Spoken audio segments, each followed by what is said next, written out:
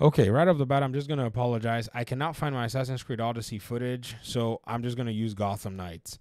I've been seeing some sentiments and some comments around the Assassin's Creed conversation. Why some people are saying it probably will be best for Ubisoft to go ahead and cancel Assassin's Creed Shadows.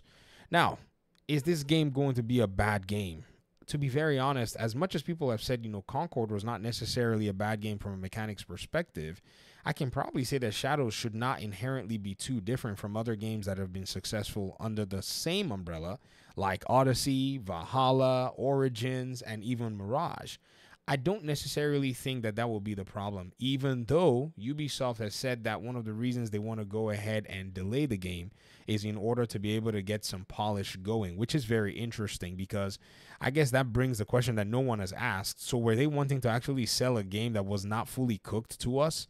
And the answer to that will be definitely yes. I mean, judging by exactly the statements that have been made by their CEO in terms of why they delayed the game. So, because of the polarized discussion, we have now somehow dodged a bullet, which was supposed to be a busted game. Apparently, we're hearing reports that there were bugs within the game, and this thing would have basically hit your shelves in somewhere around a month and a few weeks or something like that. So that by itself is already a big challenge. It's already a quality issue in terms of, the game not necessarily being up to quality. If you read Tom Henderson's report, if you even read the Ubisoft CEO statement and so on and so forth.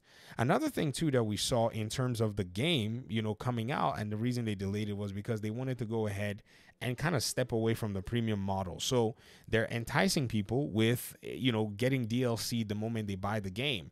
So apparently, this is DLC that probably was already complete because I'm not so certain that DLC that was not yet made is still being made from now till February of next year.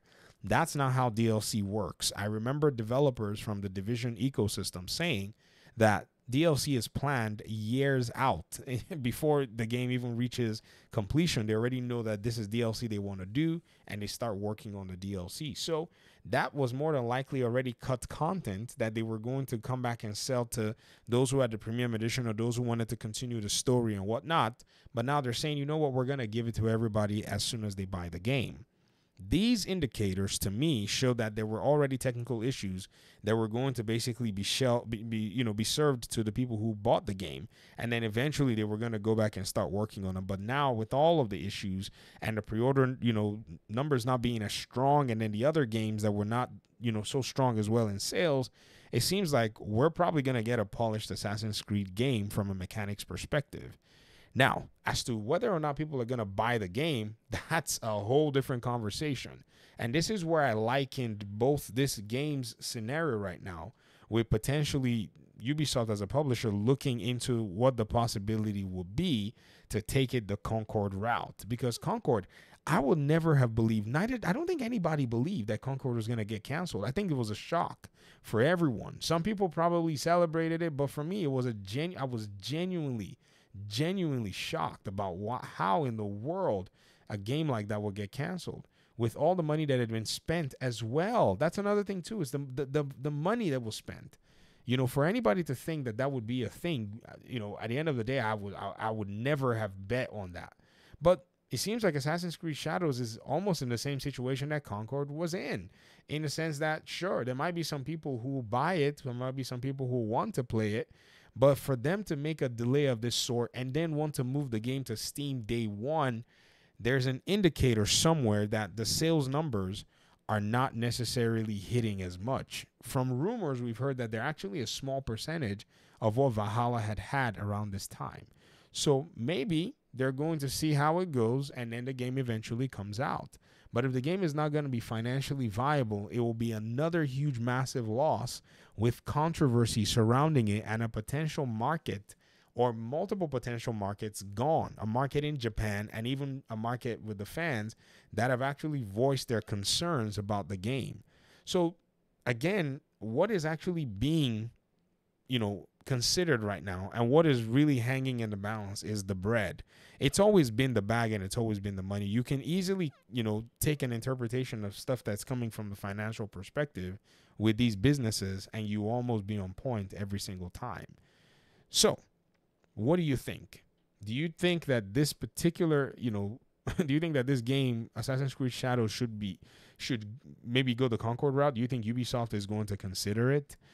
Do you think that it's something that, maybe they probably need to go ahead and still launch the game, maybe get something out of it, or maybe by February, somehow magically, people would have probably changed their minds, and or maybe there's not a saturation of video games at the time, which is probably something that they're targeting. But again, there's Monster Hunter Wilds. That game is going to definitely put pressure on Assassin's Creed Shadows. Even if they bring the game out February 1st, and Monster Hunter Wild is still somewhere around the 20th, there's still definitely going to be a competitive and a market pressure at the end of the day.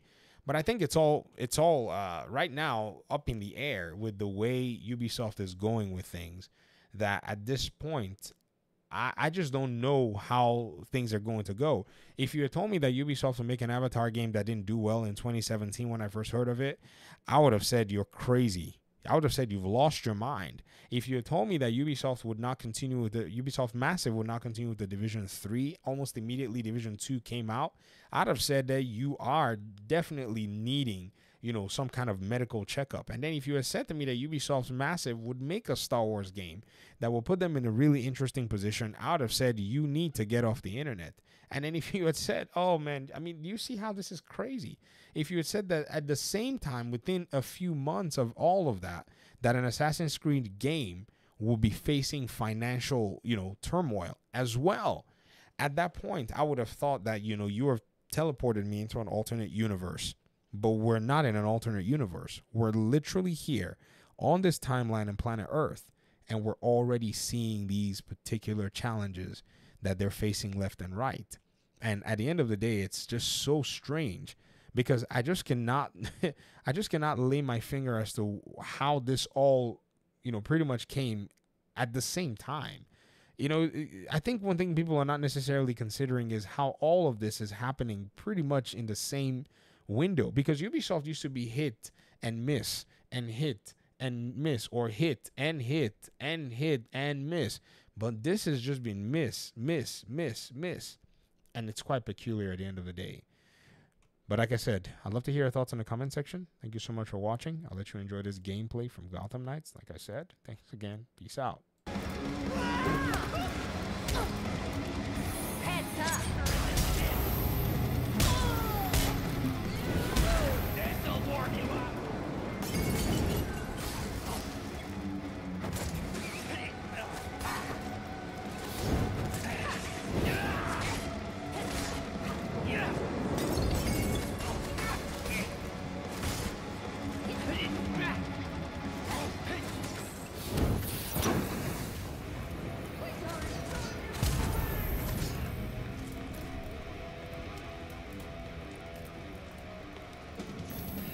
Just stay quiet for now, okay?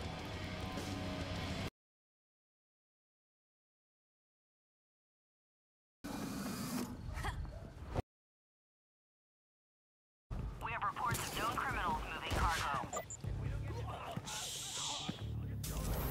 I'm leaving here without the money, so don't even think about it.